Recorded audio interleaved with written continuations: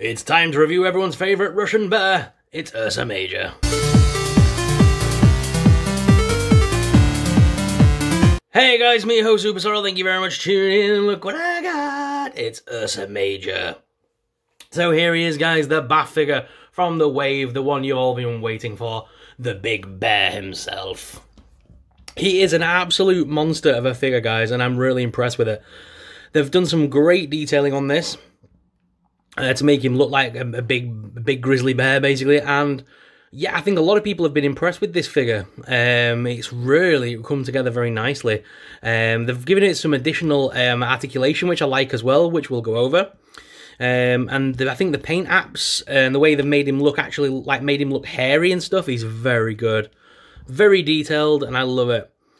So what I love about this figure is the articulation. It's got so much. So the head can move left and right. It can look up and down a little bit, but not too much. The arms do lift up at this side hinge and do also rotate. There's rotation at the biceps, and there's single hinged elbows. And the hands bend quite far as well, just like a bear's would, which is brilliant. You can also actually bend him at this waist point. They've actually added another hinge on here, so you can rotate him left and right, like that. So he actually hinges off the body, which is nice, and that also means you can pull him back to the front and then go forwards and backwards as well, which is pretty good.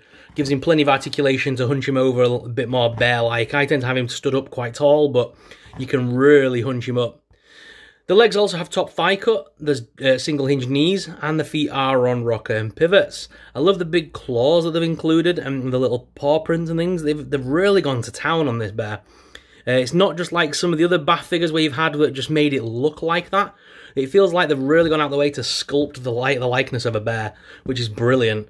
Not sure what I'm going to do with him, my collection-wise. He's brilliant, but I don't have the rest of the figures other than Darkstar to put with him, so I might end up moving this onto a better home who might enjoy him a little bit more.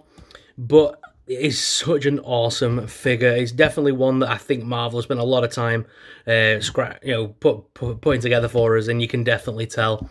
Loving all the paint apps and things. They're really well done. I can't see any issues with it whatsoever. He is an absolute beast of a figure. If I had the other BAF figures to hand, I would do some comparisons, but I don't actually have them as they're currently in storage, you know, right now. Going through a bit of transition with the channel in the room and stuff. But either way, the figure is absolutely really well put together. It's great painted, sculpted, and he really can stand. Some BAF figures I find feel very clunky.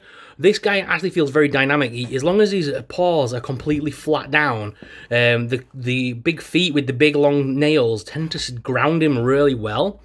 I haven't actually had him fall over once yet, and he's very top heavy. As you can see, he's leaning forward, but it takes a lot for him to go. So as long as these paws, like that, are flat, he is going nowhere, hopefully. Normally I say that and then they fall. But yeah, he's going nowhere. A great figure, and I really recommend grabbing one for your collection, guys. But what are your thoughts on this BAF figure? Let me know in the comments down below. If you have enjoyed watching this series of short reviews, then please let me know, and when I get a wave in the future, I can do loads of short reviews like this again. And just thank you very much for watching. So as always, I'm your host, Ursa, and I'll see you in the next video. And until then, may the Force be with you.